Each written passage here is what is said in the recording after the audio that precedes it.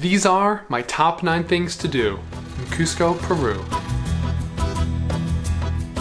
So Cusco, Peru is famous as a city that is a jumping off point to visit the wonder of the world, Machu Picchu. But there is so much to see and do in this city, starting off at number 1, which is going to be getting a sunset at Cristo Blanco. Now, in my opinion, this is the best viewpoint of the entire city of Cusco, and Cristo Blanco literally means like white Jesus or white Christ, and this is an 8-meter tall statue of Jesus shaped like a cross, and the views are amazing. The sunset here was out of this world. It's a really cool little walking trail that you can take from the city of Cusco as well, so it makes for a good adventure and a stunning view to really get a good, you know, sort of orientation and perspective of this beautiful city and beautiful part of Peru in the Andes Mountains.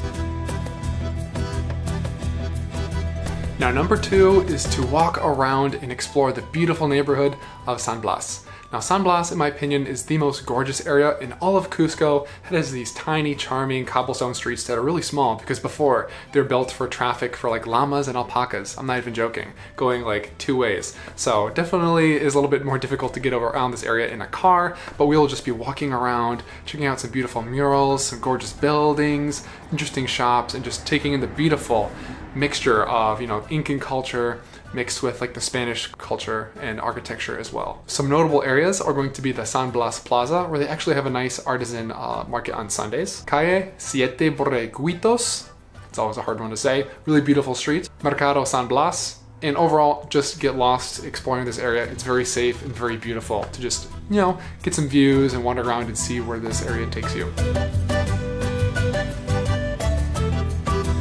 Number 3 is going to be Cusco's Plaza de Armas. Plaza de Armas is the main plaza of Cusco, and it is very beautiful, and it's like the main hub of the city, in my opinion. It has some stunning buildings, some gorgeous historic churches, and even has an iconic statue of the Inca. And the views are great here too of the Andes Mountains and some of the surrounding architecture. Really makes you feel like you're in the beautiful city of Cusco.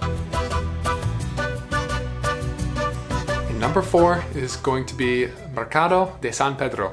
Now, this is the best market in all of Cusco, and it is a labyrinth of these different little walking areas with lots of souvenirs, locally made goods, produce, food stalls, and my number 1 recommendation, you have to get some fresh squeezed juice here. There's some delicious fresh juices here with some local fruits that you can only find in the Andes in Peru. All right, so this is a famous juice at the San Pedro market.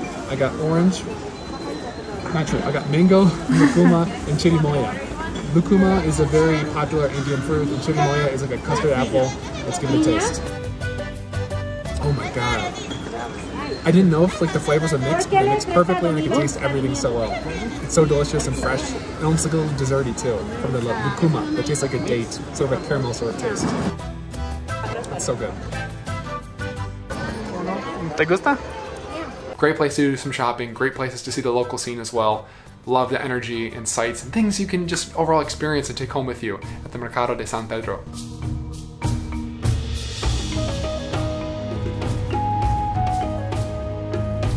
Number 5 is Saqsaywaman.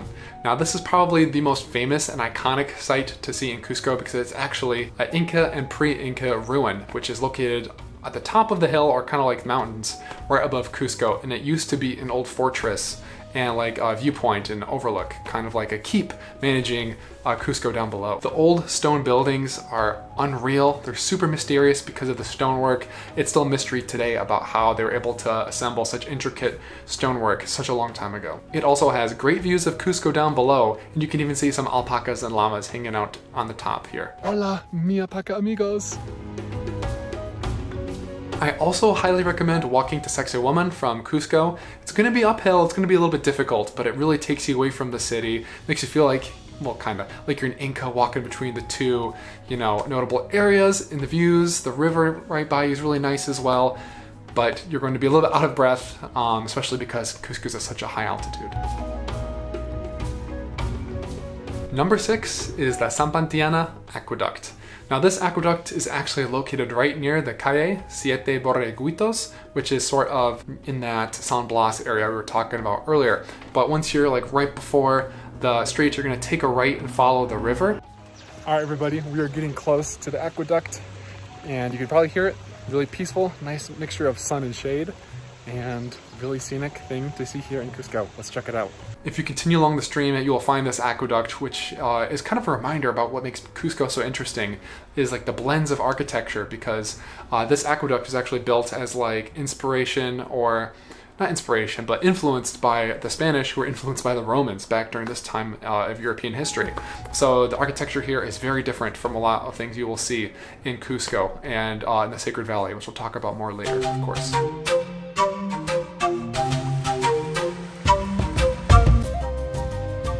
And number 7 is Si Haten Rumiok.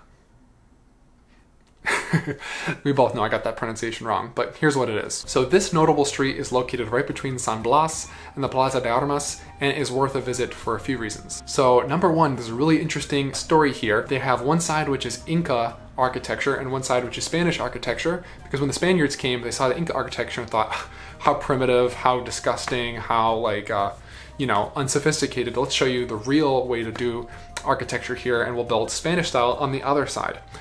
The story goes, throughout earthquakes over the years, the Spanish side was rebuilt numerous times because it was not built correctly for the geography of Cusco, whereas the Incas, they already knew this. So they built these massive sort of like slanted stones on their side of the wall. So whereas the Spanish was trying to, you know, like act like they knew better and were looked down upon the Incas, they actually were way off with their understanding of architecture for this place, and the Incas actually were very clever and smart, despite what the Spanish thought of them. Also, you can see the 12-angled stone, which has 12 different sides representing the 12 different Incas at this time in Peru's history. Hi everybody, here we are at the famous 12-sided stone here in Cusco. It's a very famous stone, and you can only get really a picture of it if you're here early in the morning or late at night. And the 12 side symbolizes the 12 true Incas back from the Inca times and the empire. Make sure to check it out while you're in Cusco, Peru. And there's lots of great restaurants and souvenirs and locally made Peruvian and sort of like Inca style goods, which leads us to our next thing, which is number 8, shop for beautiful Peruvian goods. For me, Cusco is distinctly beautiful and cultural, which blends into the locally produced goods and like textiles and handcrafted stuff, which you can definitely buy in this area. So this is the perfect place to buy some locally made clothes, wallets, jewelry, blankets, cups, or whatever your heart desires, anything you want to bring a little bit back of Cusco and Peruvian culture back to your home, this is the place to do so. No matter what you decide to buy, they'll be gorgeous and they'll capture a bit of that essence of Peru, and you'll be happy to bring them back as a souvenir for yourself or a gift for someone else. And even if you, for some reason, don't buy anything, just looking around and being able to appreciate the different stuff on display will be well worth your time. And number 9 is going to be take day trips to the Sacred Valley, because although Cusco has so much going for it, one of my favorite features about it is that it's located so close to so many notable and amazing places, geographically, landscape-wise, talking about history and culture and, you know, archaeology, that you can easily visit these places as little day trips or small little overnight tours, places besides just Machu Picchu. I stayed in Cusco for a month and I took some unreal day trips to places in the Sacred Valley, such as the Pisac ruins, Ollantaytambo, Moray, Maras, also Rainbow Mountain, also Laguna Humantay, just to name, well, that name's pretty much all of them, but they were all incredible and amazing, and you definitely have to visit as many of these as you feel up for when staying in Cusco. I actually made videos about all of those places I visited, so check those out if you want to see more, and if you want a comprehensive sort of guide about the Sacred Valley of Peru, how to visit these places, why you should, the, you know, logistics behind it, comment down below and I will potentially make an overall guide outlining these things for you. So those are my top 9 things to do in Cusco, Peru. It really is an amazing city rather than just being like a jumping off point for doing like the different treks to Machu Picchu or whatever may have you. So comment down below if you've done any of these things, if any of these look the most appealing to you, if you're gonna stay in Cusco or go there anytime soon. Thanks for watching everybody, and I'll see you in the next video. Peace.